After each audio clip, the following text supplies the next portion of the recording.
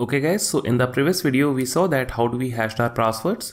So in this video let's see that how do we generate an access token.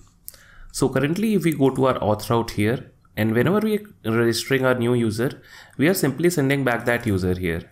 That is inside the response. But we want to send a pair of access token and refresh token. So let's see that how do we generate an access token in this video. So for that, I'm going to use this library, that is Json Web Token, and it's an npm package. So firstly, let me install this npm package. So let's go here, let's stop our application and let me do npm install --save Json Web Token. And now while it's installing, what we want to do, we want to create a new file here that is inside the helpers folder. That is to generate the access token, the refresh tokens, and all the verification of the access token and the refresh tokens would also be done inside this file only. Though we can generate an access token and refresh token here in this route here, but that is not recommended. You should keep all your logic for handling the refresh tokens or the access tokens or verifying the refresh tokens or the access tokens inside a separate file, so that it will make your life a hell lot easier because you can manage all the JWT authentication logic inside a single file. So now let's go to this helpers folder here, and now let me right click and let's create a new file, and I'll call this file JWT helper.js. and now inside this file we'll be exporting some functions. So firstly, what I want to do, I want to require JWT that is from the package that we installed. So const JWT equal to require Json Web Token, that is the package which we installed. And now we also want to require our HTTP error package because we are also handling the errors here. So const create error equal to require HTTP errors. And now what we want to do, we want to export a couple of functions from this file. So let me export those functions. So module.exports equal to, and the first function which we want to export is the sign access token function. So let me export that function.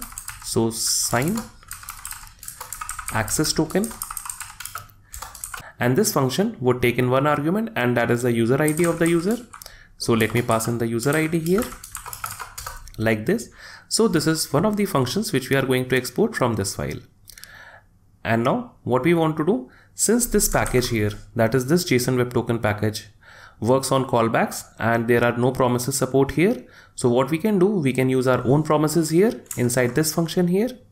So what we can do, we can simply return here a new promise. So return new promise, and this takes in resolve and reject as the arguments. And then inside here, we can use this Json Web Token library to sign our access token. So let's use that.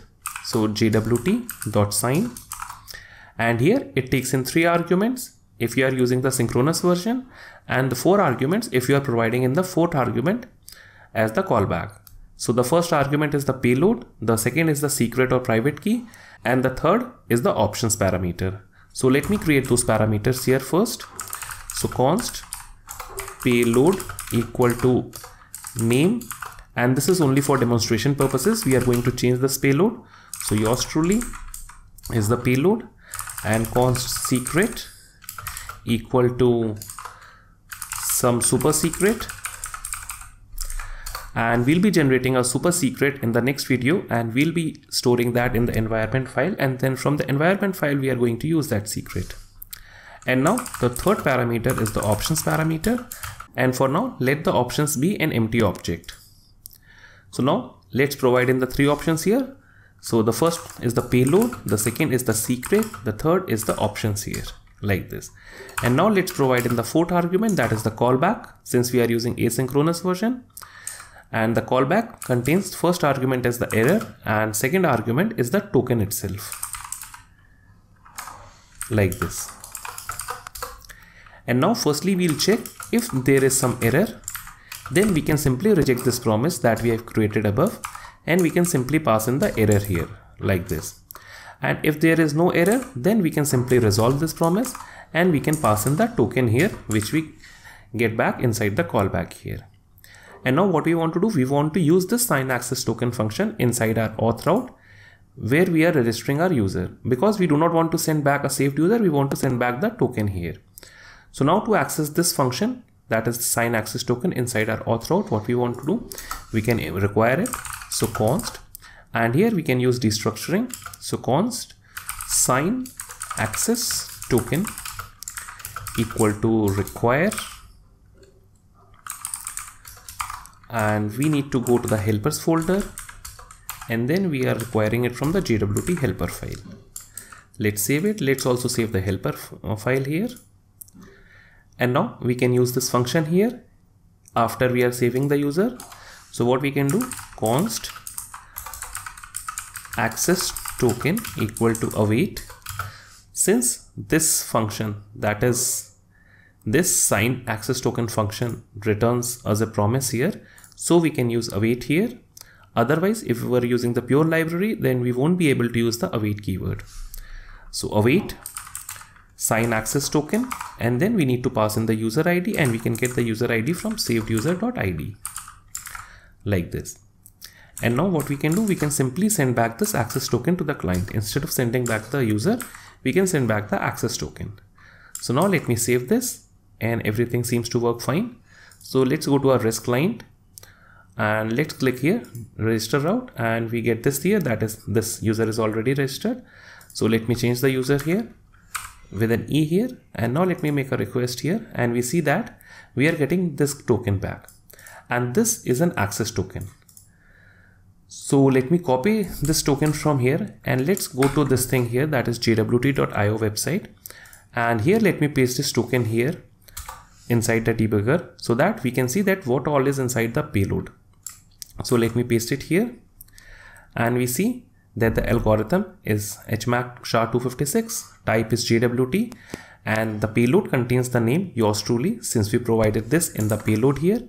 As we can see here that this is the hard-coded payload, so the name is there, and then this is automatically attached to the payload, that is the issuing time of the JWT, and this time shows us today, that is June 18, 2020, 1749, and this is the time when this JWT was issued. So we can see that we are able to generate our tokens. But now let's generate the proper access token which we are going to use in our authentication API. So for that, what we want to do, we need to provide in the payload ourselves, and we want to provide in some options here. And the first option we want to provide here is the expiration time of this JWT. So because of this library, we can provide in the options, that is a registered claim, that is the expiration claim, very easily inside the options here. If you are not providing that expiration time in the options, you can provide this expiration time here, that is using exp, because it is a registered claim. And then we need to do something like this, that is new date, and then you need to manipulate the date. But what we can do, since we are using this library, that is JSON Web Token, so here we can provide in one first option, that is expires in, like this. And here you simply need to provide in the time in seconds or minutes or year or hours. And let's see that how do we provide it. So if we go to the JSON Web Token website, and if we scroll down, and here we can see that to provide the expiration time, we can simply use this thing here, that math.flow like this, but there is a super easy way. So we can use this thing here, that is we are using the options here because they are using 3 arguments. First is the payload, the second is the secret, and third is the options here. And here we can simply pass in, if we want to expire our token in 1 hour, then we can simply provide in 1h. And then if we want to expire our token in 5 seconds, then we can provide in 5s. And this all comes from this thing here. So let me see where that is. I suppose that this thing is it, that this library, that is MS library. Okay, so this thing comes from this library that is already included in this JSON Web Token package. That is for 2 days, you can provide in 2 days like this, or for a single day, you can provide in 1 day, and for 2 days, you can also provide in 2D here. and then for 10 hours you can provide in 10H, and then for minute you can provide in 1M, or for 5 seconds you can provide in 5S. So this is the way that we are going to use our expires in property. So let's go back. So we want to expire this token in a single hour. So let me provide in 1H like this, because this thing expires in would automatically be converted to EXP by this library, that is JSON Web Token library. And the second payload field which we want is the issuer. So we can write issuer like this. So ISS is the issuer, and here you can provide in your website. So for now, let me provide in pickyourpage.com, and it's my website. And again, you can provide ISS in the payload, and you can provide in your value here, or what you can do, we can use the issuer inside the options here. So what we can do, we can use issuer inside the options here, and here we can also provide in our website here, that is who is the issuer of this token. So either we can do ISS or we can do issuer here, that is inside the options, but we cannot do both. If we do both, then we are going to get an error here. So let me save this and I'll show you that what error do we get. So if we go here and let me register another user, and we say that we are getting this option here, the payload already has an ISS property. So this is the error which we are getting. So that is why you should either provide ISS in payload or you should provide issuer in options here. And I'm going to use this thing here, that is I'm going to use the options here. And let me delete this name thing from here because we do not want the name here. And now we need one more field in the payload, and that is who is the audience of this token. And basically if you read about the documents, and that is the registered claim, that is audience, and audience represents that who this token is intended for. And in our case, this token is intended for this user ID. So we can inside the payload provide the AUD claim, that is for the audience, and here we can simply provide in the user ID.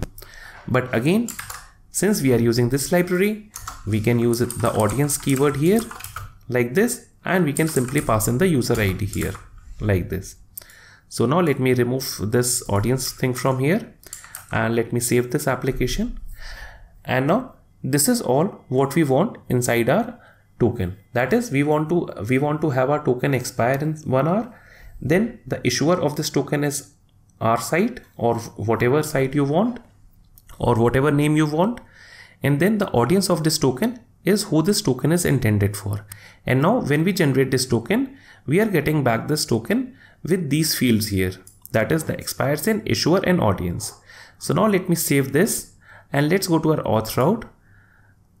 And now instead of sending back the access token, let's send back an object of access token, so that we can get a JSON response back and not only the access token. So now let me again make a request here, and this time I'm providing 4 E's.